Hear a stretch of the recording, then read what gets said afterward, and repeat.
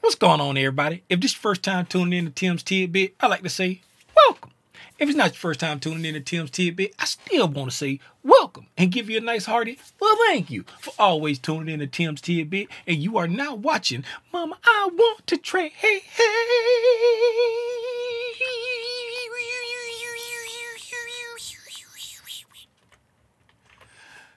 Thank you again for tuning in to Tim's Tidbit. And like I said, you're now watching Mama, I Want to Trade. We have come to the final episode of the ICT Concepts Explained playlist. Well, Tim, wait a minute. The final episode? You didn't give me no strategy for the PD array that I'm using.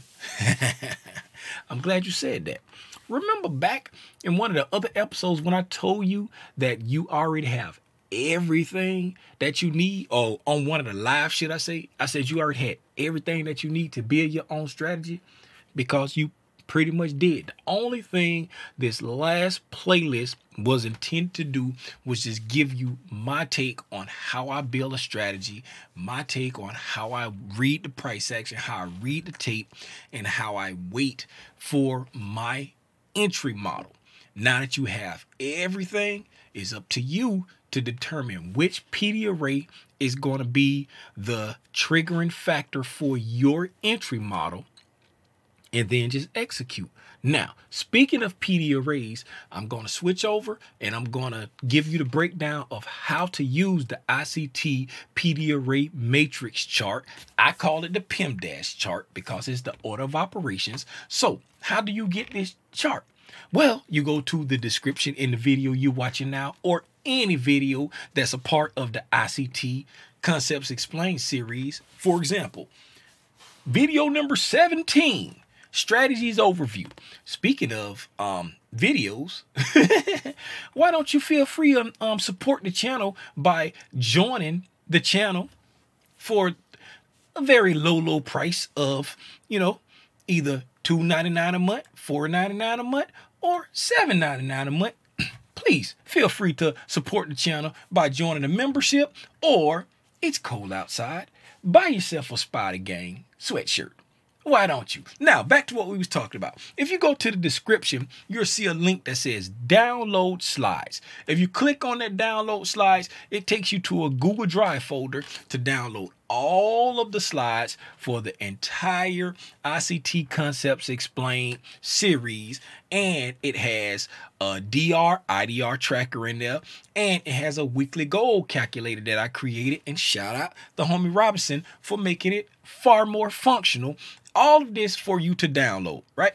And this is the ICT PDub chart, or the PDA matrix. It's entitled ICT Top-Down Analysis. So once you download the PDub chart, right, the way you use the PDub chart, if you remember from the dealing range video, the top line up here, that's the top of your dealing range, the box top. The bottom line down here, that's the bottom of your dealing range, the box bottom. And then this line right here that says equilibrium, that's your equilibrium line. Now, this also applies to the quadrants. Remember, equilibrium, this premium of premium, discount of the premium, or premium of the discount of the discount, or premium and discount. The overall range, it all deals with fair value. Box top, box bottom, equilibrium, right? And the way you use it, if you are bullish, if you want to buy, right, you wait until price moves from a premium to a discount, and when it hits your PD array that's a part of your strategy, then you buy. If you are a fair value gap trader and you want to be bullish and you want to buy, should I say, when the price moves into a discount market and it touches your fair value gap that's in line with your entry model setup, you buy on the fair value gap. If you want to be a seller, you wait for price to move into a premium market. It goes to your entry model if you're a fair value gap trader, in a premium market, when it hits your fair value gap that you've already did your top-down analysis on, from your weekly to your daily to your 4-hour to your hourly to your 15, whatever time frame you enter your trades on, when it gets to your fair value gap that coincides with your entry model, that coincides with your trading strategy, you will sell off of that fair value gap if you're bearish. And it's the same for every other PD array. No matter what PD array that you trade in your model, in your setup, you use the PIM- chart the same. And the way the PIM- chart works is, as price moves from equilibrium higher, it looks for the PD arrays in this order. It seeks out a mitigation block first. It seeks out a breaker second. It seeks out a bearish breaker second, a liquidity void third, a fair value gap fourth, a bearish order block fifth, a rejection block sixth, and then a prior high. That's the algorithm, seeks it out in this order. This is what I learned from ICT. At equilibrium, as price drops, it just in reverse. It seeks out mitigation block, bullish breakers, liquidity voids, fair value gaps, bullish order blocks. It seeks it in this order because the prior high and the prior low is the farthest away from equilibrium. So that's why it seeks that out last. It's the farthest away from me. So that's how you use the PIM- chart, right? And let's go into some of the one of the older slides, and we'll show how it works with all of the other PD arrays. And you don't need a specific video for each PD array. All you need is all the videos you have right now. Come up with your strategy, come up with your entry model, come up with your set of rules, and then just plug and play the different PD arrays. All right, let's look at breakers.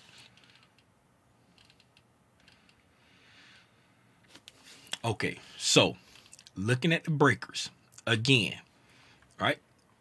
Looking at the price starts to drop from a premium. So you're moving from a premium market, right? So we're bearish in this instance. Don't worry about the time frame. We're just looking at the setup, right? It starts to move from a premium market, right? If you notice, price starts to consolidate here. We came up, consolidated, left away from this area here with some authority, consolidated, filled in the imbalance, and then sold off with heavy distribution, right? Sold off with heavy distribution, coming down, making a breaker here because this low broke this high, and then we traded through it. So now you have a breaker there. All right, you got your breaker. Now, price, read in the price section, we got a balanced price range. All of this is a balanced price range from this candle's low up into this candle's high. This is your balanced price range from this low to this high. We left it with aggression, right? There's a breaker in that area. We came down after we left that balanced price range. We went down, took care of a whole lot of business. We took care of a whole lot of business, all right? And then we come back up to that balanced price range and traded into that breaker. Price rejected.